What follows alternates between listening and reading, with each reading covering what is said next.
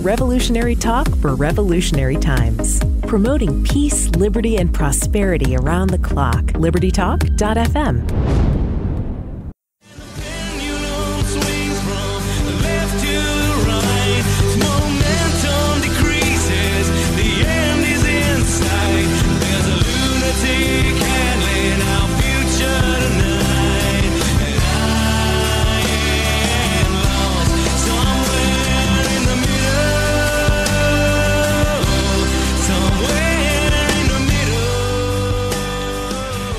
Welcome to another edition of Liberty with Love with Robin Koerner. Thank you for being with me today. You know, actually, I suspect this show is coming out on or next to Christmas Day. So if that is the case, happy Christmas to all of you.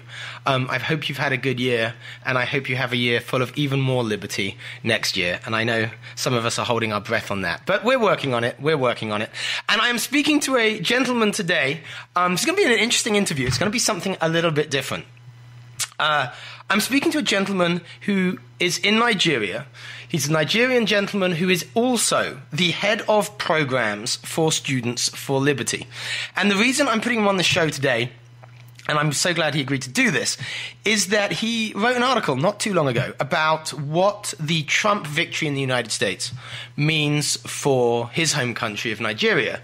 And it made me feel quite ashamed that I've been, doing this show about liberty for 3 years, and I don't think I've ever spoken to anybody in one of the biggest continents in the world, Africa. And, some of us are so ignorant about that continent. And I just have to pick myself off my floor because Olumayowa, who I'm speaking to today, just told me that it seems that a lot of people think that Africa is a country, and I'm hoping my audience is smarter than that. But whether you are or whether you're not, you're going to learn something today. I hope so. So welcome to the show. Now, did I get the name right? Olumayowa, right?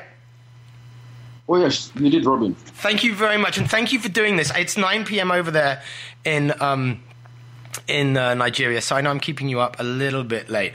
But first of all, thank you for what you do for liberty in Africa.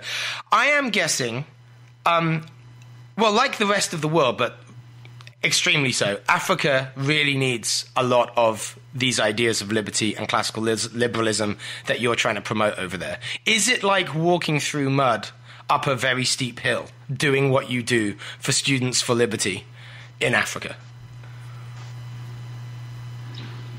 It's very difficult to promote the ideas of liberty in places like the Gambia, for example, where if you've been following the things, the recent developments there,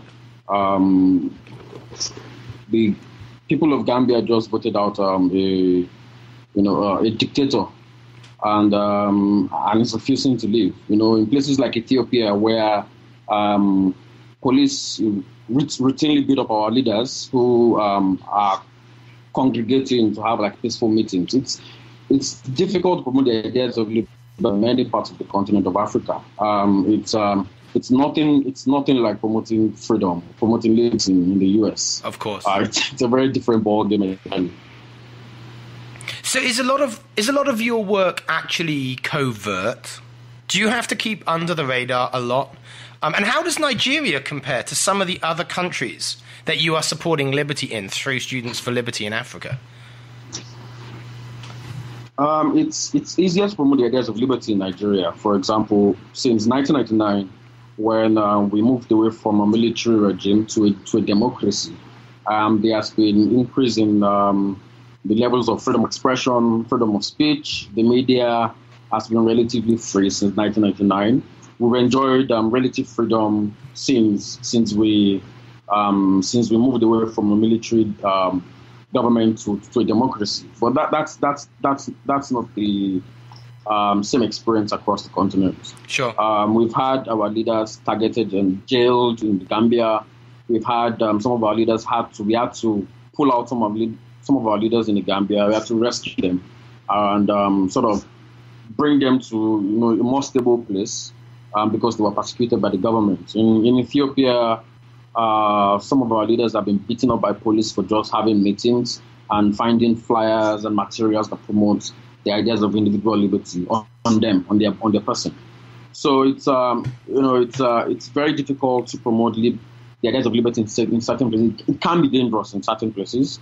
In South Africa, it's difficult to promote the ideas of liberty because many of the young people there are simply sold to the left. Yes. The Marxism, the ideas of Marxism seem to resonate amongst the young people in South Africa. So each country has its different peculiarities, and we try to work with the students on the ground who understand their local, the dynamic of their politics. They understand their local environments to craft our strategy for promoting liberty in their different countries. I'm British, as you can tell from my accent, Mayowa. So I've got a question I'm interested to ask you.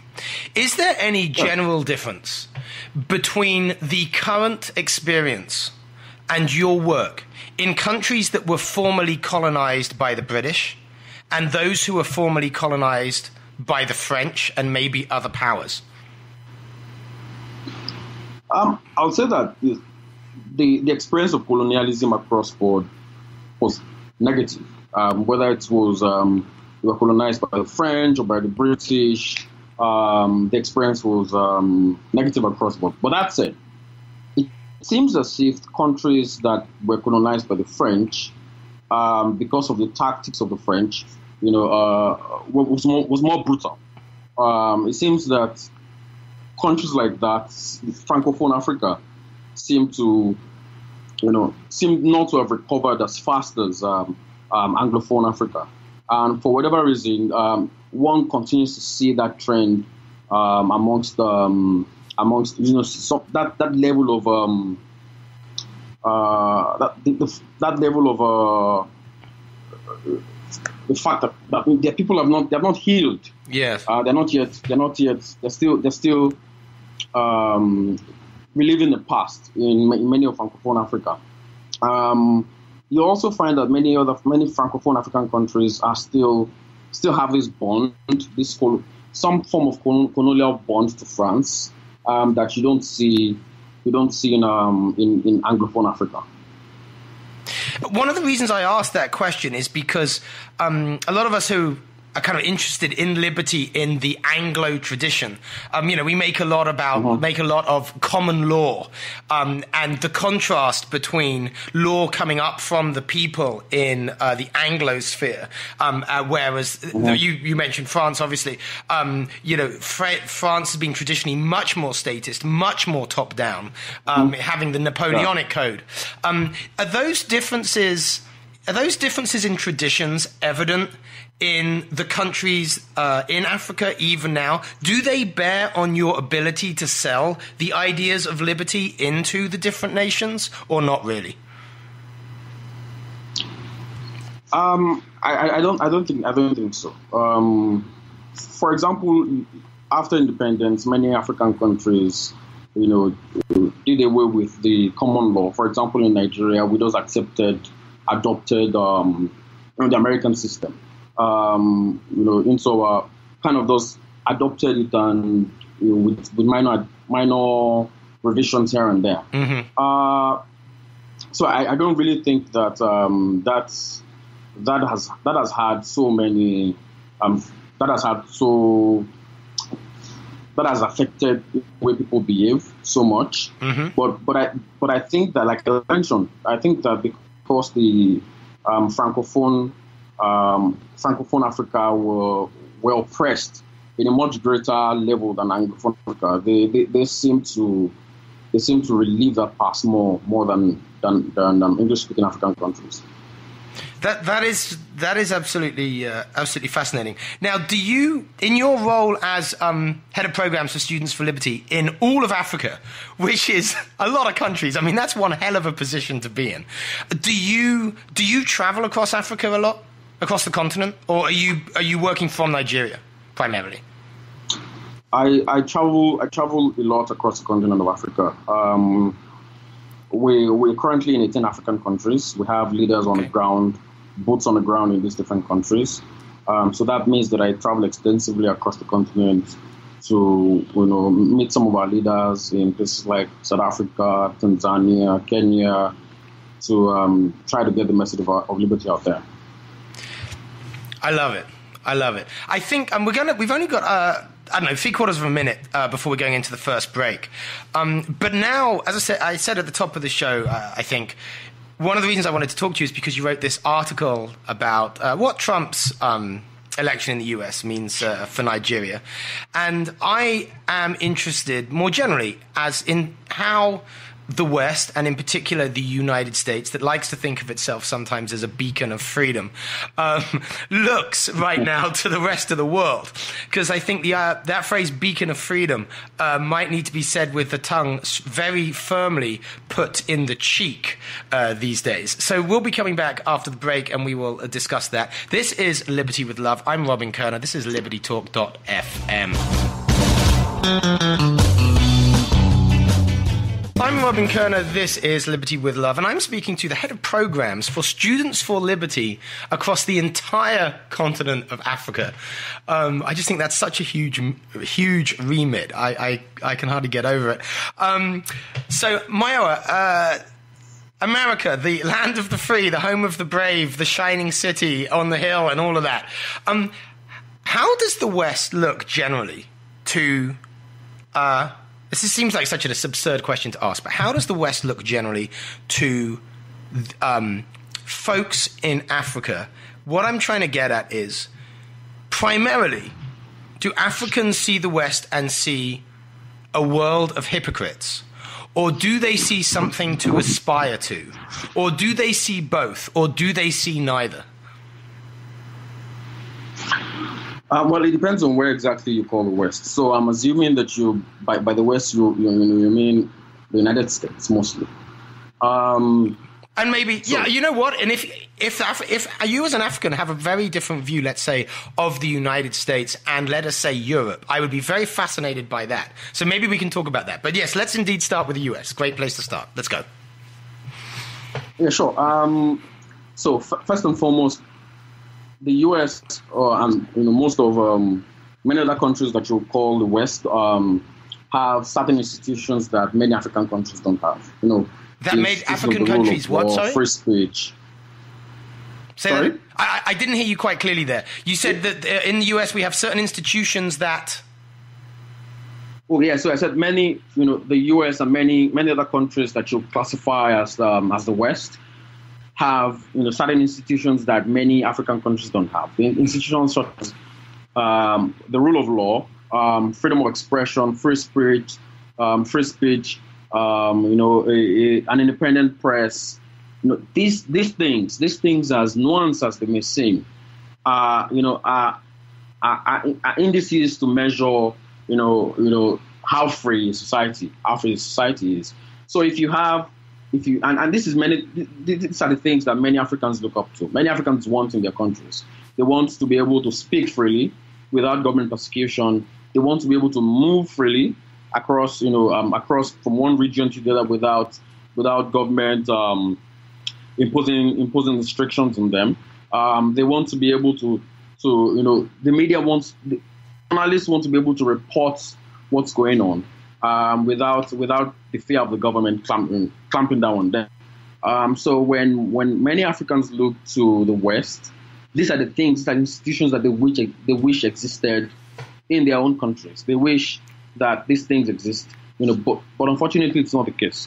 So I wouldn't want to somehow speak for I can't speak for all of Africa. Sure. But to a certain extent, I believe that many Africans look to the West and see these institutions that exist and hope that these institutions one day would exist in their own different countries. So if they see that, does that not make it easier to sell the ideas of liberty? Because you can say, look, these things that you like, that you already liked before you even met me, they're in this book here by Bastiat. They're these ideas of Hayek, et cetera, et cetera. They're not in these books by Marx or by Chairman Mao, Is that something that you can, and I mean this in the best way, exploit when you're trying to sell the ideas of liberty? Or is there a disconnect?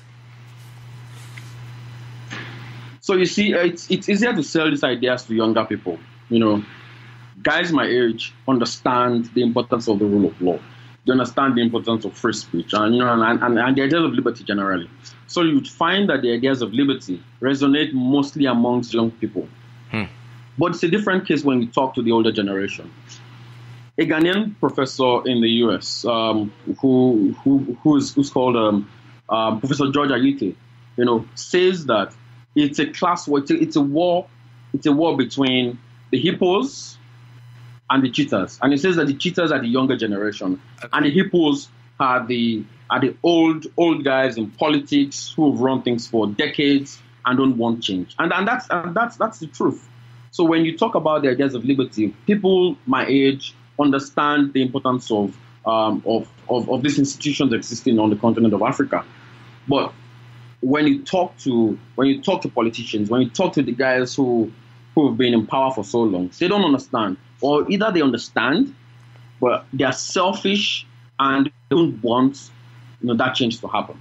What about the older regular people in countries like Nigeria? Do they support those selfish old hippopotamus politicians? Do they, the elder people, the regular folks, want to keep things as they are?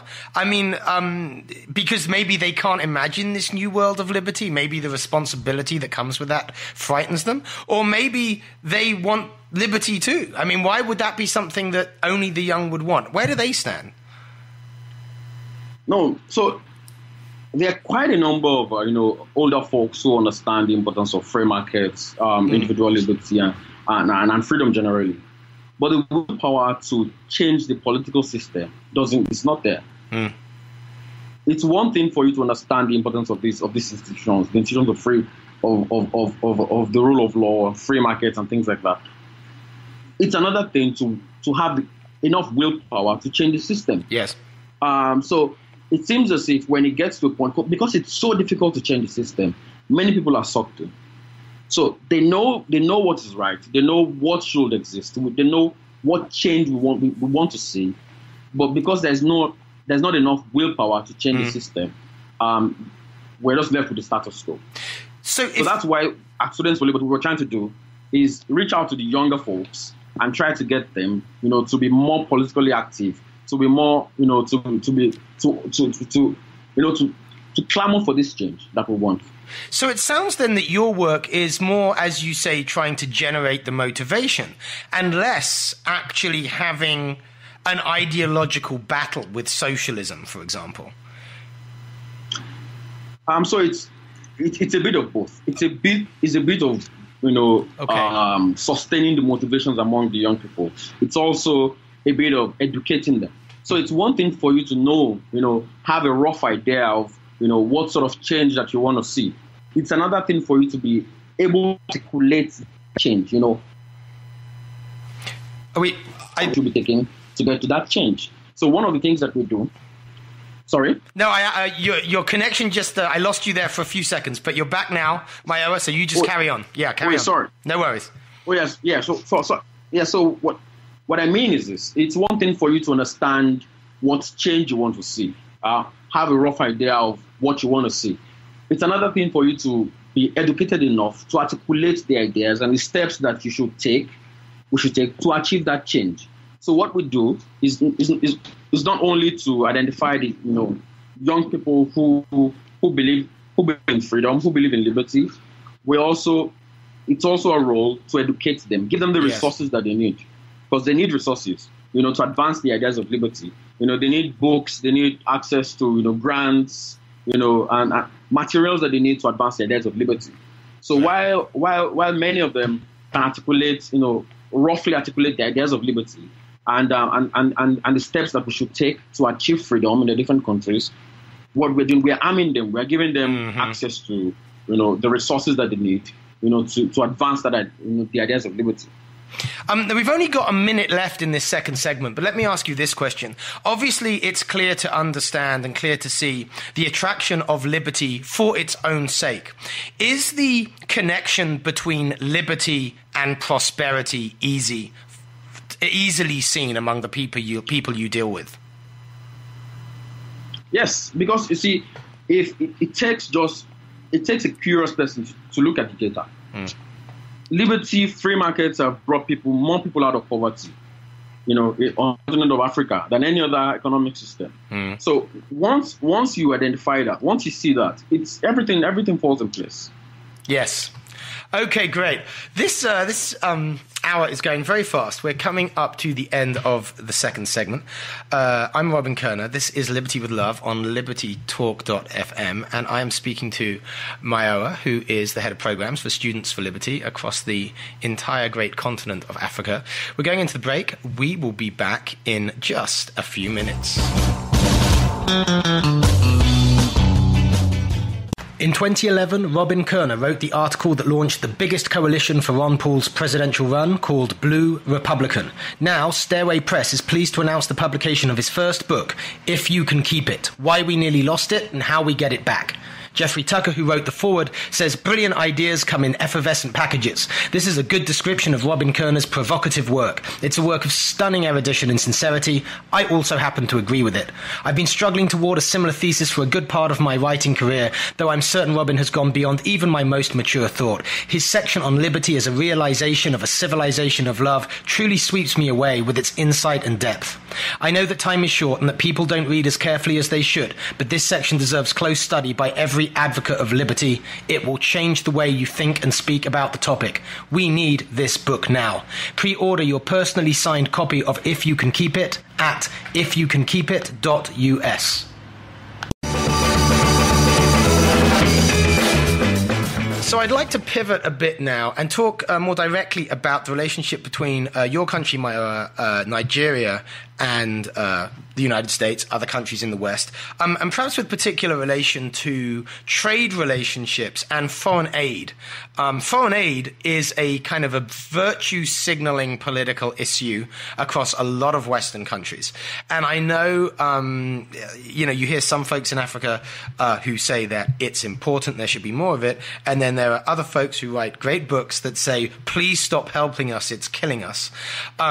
Let me talk to you as obviously someone who understands liberty and where prosperity comes from and who is engaged in this stuff. Tell me about the relationship. Let's start with Nigeria. What is the relationship between Nigeria and, again, we can start with the United States. How do you relate as a country to the US as a country? I mean, so like you mentioned, the relationship can be, comes two different ways. Trade as well as foreign aid. So as you already know, my arguments for more relationship between the United States and Nigeria will be for trade, and how both countries can mutually benefit from trade. In that article, I wrote about how Trump's presidency would affect crude oil and all of that, being Nigeria's major export. But I'd like to briefly talk about foreign aid. And it seems that many people get it wrong. Many people, or many Africans who clamor for sustaining of foreign aid from the United States get it wrong. What we've seen over the last few decades is an import of billions of dollars into the continent of Africa that has done absolutely nothing. I have not seen any country that has become prosperous from foreign aid. None, not one. And it seems as if those who say that free trade or trade with the West and all of these things, it's a new form of colonialism, wrong, because foreign aid is a perpetration of colonialism. It's like an extension of colonialism. This is what happens when the U.S. gives money to corrupt governments in Africa. It means that when the United States gives, say, the Gambia, or gives governments in Africa, free money, they are taking. What happens is that governments who are supposed to be accountable to their people then don't become accountable to them. In situations where people pay taxes to the government, and therefore the government becomes accountable. Government is accountable to taxpayers, and taxpayers hold the government, hold them to account for things they're supposed to do. When those governments receive foreign aid from the United States, there's no incentive. Mm-hmm. There's no incentive to be accountable to their people. Then they become accountable to, whoever is signing the checks or sending them the money.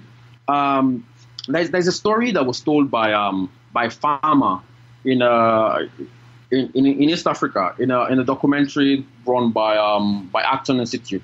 So the Acton Institute is based in the United States, but they have a program called Poverty Cure that sort of looks at how entrepreneurship is a solution for poverty around the world.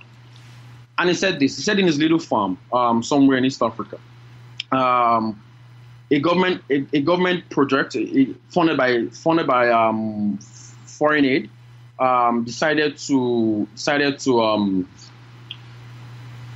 supply eggs, tons of eggs, like thousands of eggs to this particular village every year, and they did that for a couple of years. What that did was it distorted the local market for eggs. For poultry, guys who had invested in poultry farms, mm-hmm. who were starting a budding poultry business, went out of business because these free eggs, funded by foreign money, distorted the market, and local entrepreneurs lost. Now, when the project was over, and governments were not, and the project was not sending eggs to the local farmer, to the local populace, there was no farm to provide eggs for the people, and there were no free eggs coming from anywhere. Yeah. So what that meant was that I'm just saying this to illustrate how foreign aid comes, distorts the market, and everyone loses. So it's important that young people, and many young people are saying this, that it's important that entrepreneurship thrives, and they are more reliant. Young people are more reliant on themselves, starting their own businesses, running their own businesses, and growing these businesses, rather than rely on the government for handouts. And do you think that a large proportion, especially of the younger generation, can see the kind of damage that you're talking about there? Are they able to look around and see empirically that this isn't working? Or again, is that a hard sell? Many young people are seeing this. But at the same time, you should also know that our educational systems have been damaged beyond, well, I wouldn't say beyond repair, but have been damaged extensively. After independence of many African countries, especially Nigeria, I would say Nigeria, Ghana, Kenya, after independence, the guys who fought for independence from the colonial masters thought there was a conflation between capitalism and colonialism. In their mind, they thought that if the colonial masters were for profit, if colonialism was about exploitation and was about profit making, therefore capitalism and colonialism was the one and the same. So when they started enacting policies after independence, they started enacting policies that were against free markets, that were anti-capitalist. The first set of thinkers that came out of the revolutions that we had across the continent, unfortunately, happened to be from the left, happened to be sympathetic to the left. So we have Julius Nyerere in Tanzania, we have Obafemi Awolowo in Nigeria, and tons, lots of other, thinkers across the continent who were sympathetic towards the left.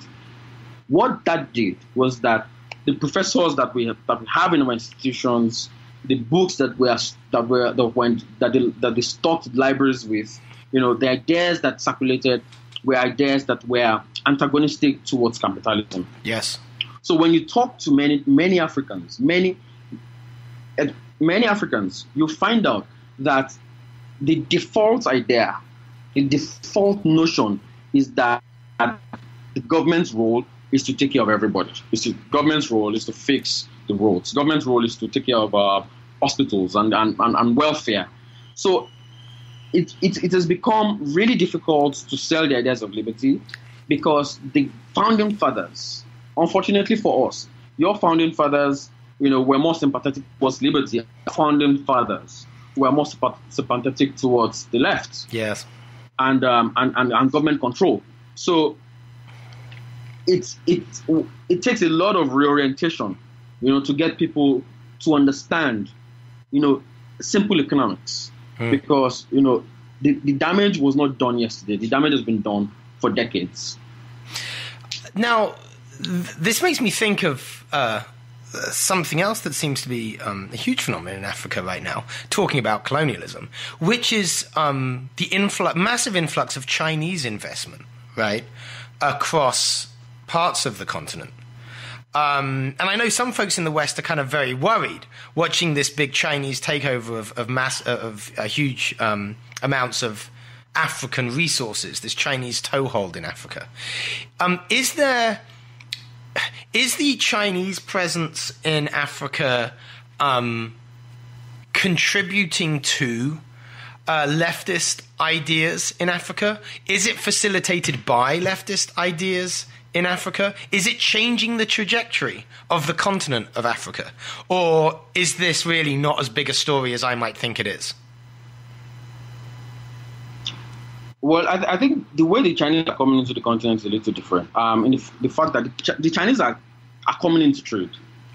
So many people see the Chinese as, they welcome the Chinese because the Chinese are coming into trade, except in instances where the Chinese are giving money or are giving, aid to dictators. Okay. You see, the difference between aid from the West is that when the Western world gives aid to Africa, there are strings attached. The West would say, if we give you X amount of money, you need to reform this particular institution. You need to improve on the rule of law. You need to improve on X or Y or Z. There's always a string attached to whatever aid the West gives. When China gives money without strings. They give money to dictators. They build the African Union. They spend billions of dollars on the continent without any strings attached. So, in that sense, there's no incentive on the part of African governments to reform, because China doesn't care about that. China wants to spend this money and go away with whatever they want.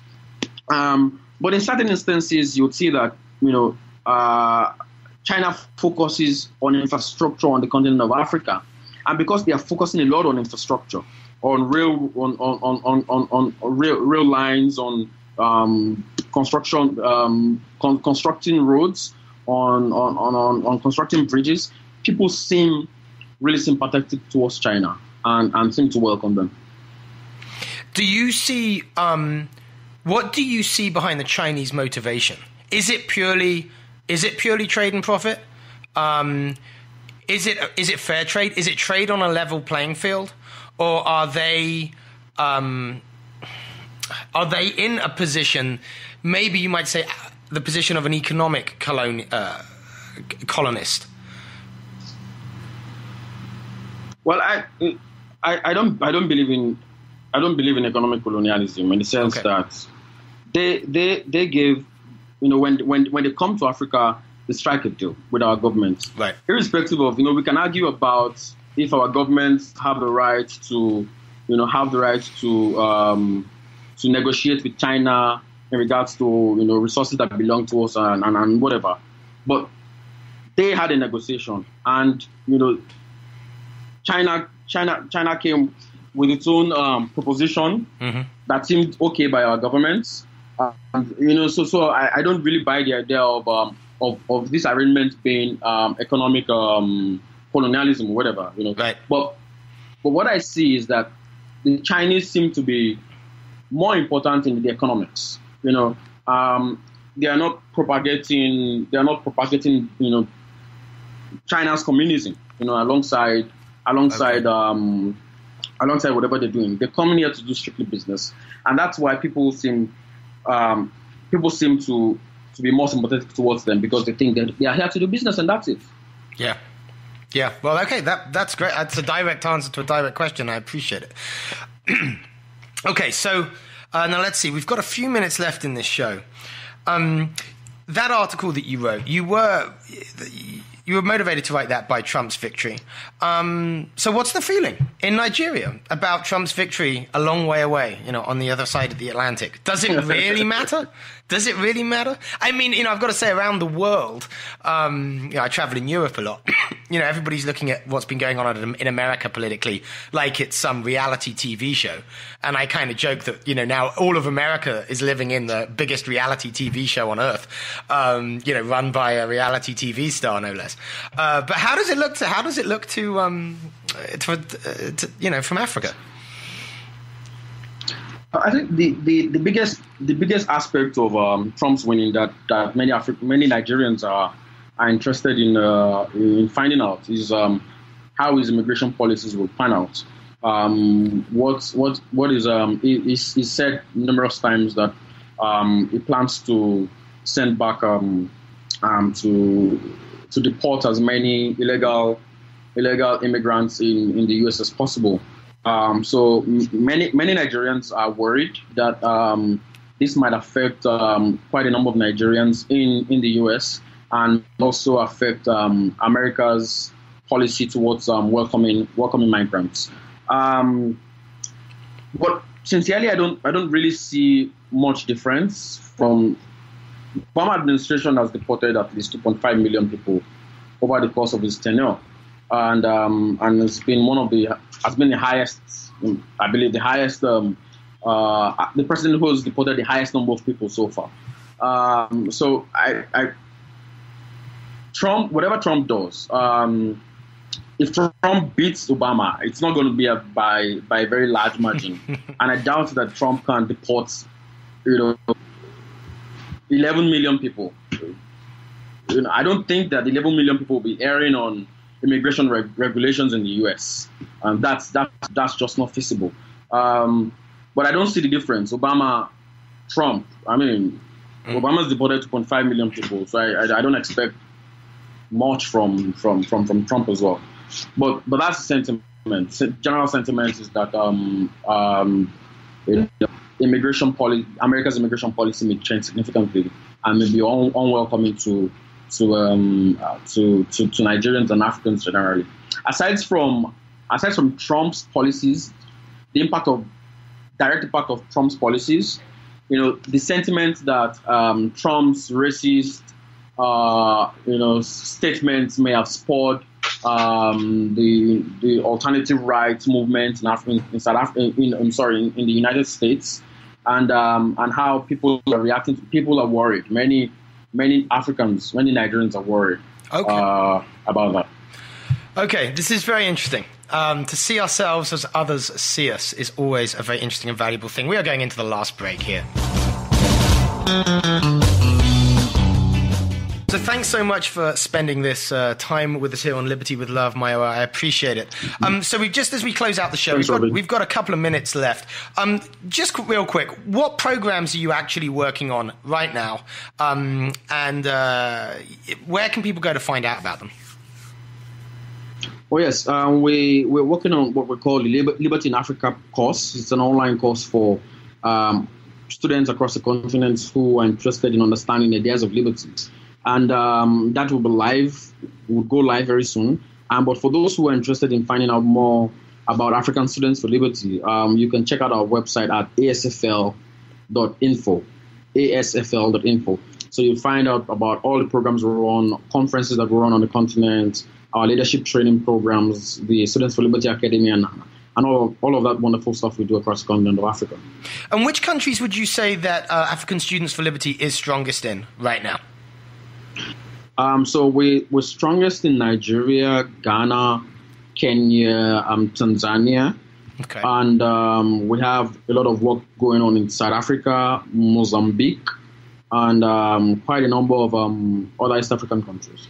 Okay. Now, are you going to be at the International Students for Liberty event in DC? Yeah, hopefully I should be there. All right. So I hope to meet you there. And then I will be able to thank you in person for giving me this hour of your time this evening. I say this evening, meaning your evening. Of course, it's not my evening, but I appreciate it. And you know what? I'm just going to plug International Students for Liberty. It's an amazing event. It's the United Nations of Liberty, if you like. It's a couple of thousand people with the last couple of thousand people at the last one. I've been to the last 2 or 3. It's great. You'll meet wonderful people like Mayowa who are doing. I keep saying Mayowa. It's Mayowa. I think I keep getting the emphasis wrong. And you're being so generous by not correcting me. Who really are making a difference around the world for the ideas that we care about. So yes, you should all be checking out Students for Liberty. And they put out great resources, some of them freely available. So check them out. Thank you again. This is Liberty with Love. I'm Robin Koerner. This is libertytalk.fm. Check out the past shows on the archives at libertytalk.fm. And again, if you're listening to this around Christmas time, happy Christmas. Thank you. Revolutionary talk for revolutionary times. Promoting peace, liberty, and prosperity around the clock. libertytalk.fm.